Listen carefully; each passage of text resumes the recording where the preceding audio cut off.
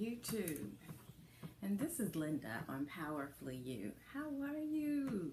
It is a beautiful day in the neighborhood once again, and I just wanted to come to you with just a short little chit chat with you guys regarding being a side chick.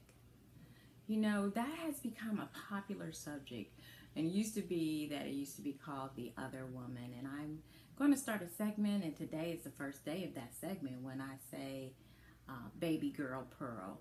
And what baby girl pearl is just dropping a pearl of wisdom to the baby girls, which are the younger women.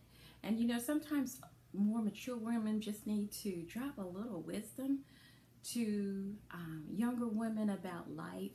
When you've gone through some boo-boos, some ups and downs yourself, you want to pass along something, a pearl of wisdom to help somebody else and to prevent somebody else from going the other way or going the wrong way. So today, my baby girl pearl is, don't be the side chick. You are so much more valuable than that. Don't automatically choose to be the side chick. Why in the world would you? And how do you know if you're the side chick? Trust me, in my life, I have been the side chick, not knowingly, but I have been. And what do you do? And how do you know?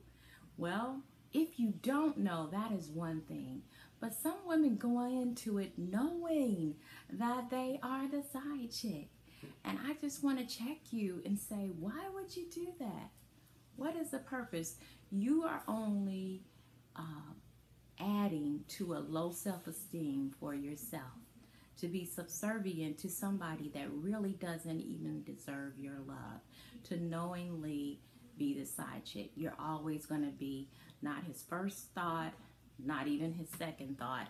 You're way, way, way, way, way down in the list. And why would you put yourself in that position to be way, way, way down in the list for somebody? Don't do it. There is no gain from being the side chick. And a lot of times people think, well, I don't really want a real relationship, and you know, it's just a physical thing. You know, the more physical you are with someone, especially for women, but you know, men too, feelings start to happen. And that's when you are sharing a physical love, you are intertwining with that person spiritually, and something begins to happen, you know. So you might start off in the game thinking, well, you know, it's just a physical thing or whatever. But don't let that fool you. You end up being the last. You're never going to be first. You're always going to be somebody's last thought. They're never going to put you in the forefront. You settle for being a third string, because you're not even a first string. Obviously his family, all of that is first string. Then maybe if he has some career, and sometimes if you're lucky, some people even go with people that don't even have jobs and stuff, but his career is second, your third, fourth, fifth, somewhere way down the line. It's where you put yourself. And I always have to ask people, do you deserve to be way down on somebody's list where you're not even really a forethought? And though they may call you every day or whatever, that does not mean, don't let that fool you, that you are their first thought of the day. You're not. They've taken care of all their obligations, and then, oh yeah, let me call her. And basically it's call her because, you know, you just checking, keeping that flow coming.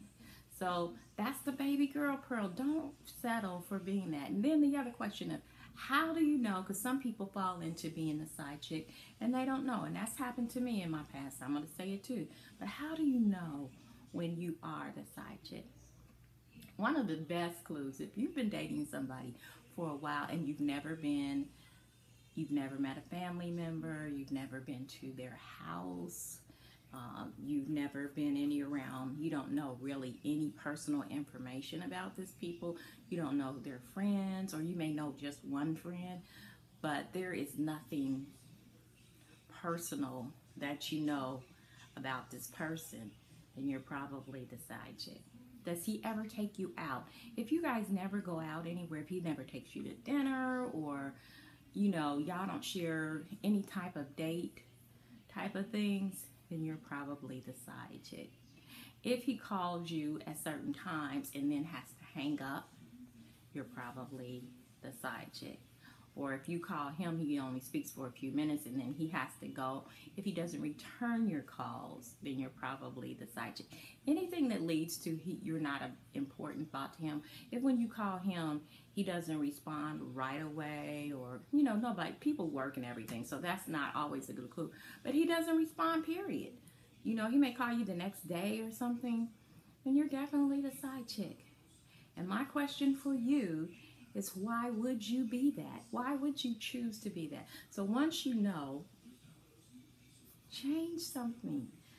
There are other people and you deserve more. Do not settle for being somebody's second fiddle. We are all star players and we are all stars of our own game. So make sure that in your life you never settle for second best in anything. Don't settle for second best for anything, but definitely don't settle for second best in a relationship. If you're in a relationship with somebody and you knowingly know that you are the side chick, stop that. Don't allow, because if you settle for this now, trust me, you'll settle for just about anything later, and you deserve so much more. You're precious. You're awesome. Let me be the first to tell you how much of a precious jewel you are and a queen you are. So do not allow anybody to place you in the position where you're second or third, because a lot of times when you are the side chick, you're not the only one. A lot of times men have multiple women and you are even down further than in the line than you think you are. So then you're settling for whatever, third, fourth best? Really?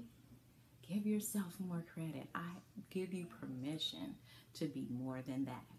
And you get the boundaries that you set for your life, you get that.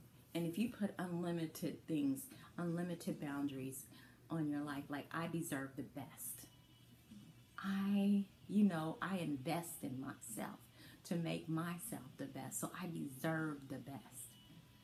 I do not deserve second best. Don't settle for that. So those are just my little chit chat, because I hear so many young women talking about the side chick, being the side chick, or they didn't know. Let me tell you, if you don't know, I hope I gave you some tips to help you know. And once you know, when you know better, you do better. And that is something Oprah, I think she even got that from Maya Angelou. But when you know better, you do better. If you didn't know, that's one thing. But once you know, do better. Always want better. Demand the best for yourself. And if you treat yourself with dignity and respect, expect nothing less from anybody else. So that's my little, if you want to call it, baby girl pearl for today. So baby girls, you deserve the best. You are the best. You are a precious gem. Don't settle for second best. And that today, loves, is my baby girl pearl for today. Have a blessed week. Be you. Be beautiful. Be bodacious. Be awesome. Be you powerfully. Powerfully you. This is Linda signing off. Have a great week. Thanks. Bye.